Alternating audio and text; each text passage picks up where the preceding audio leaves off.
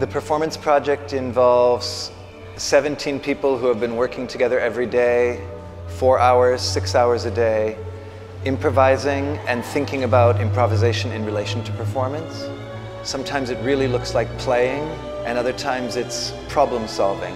How to collaborate, how to work with someone who is different from you, how to have two different desires negotiated without anybody losing. Whether to work alone or alone in relation to a group. That's what we're doing, and the performance will be improvised. It will be between 1 and 2 hours long, we don't know.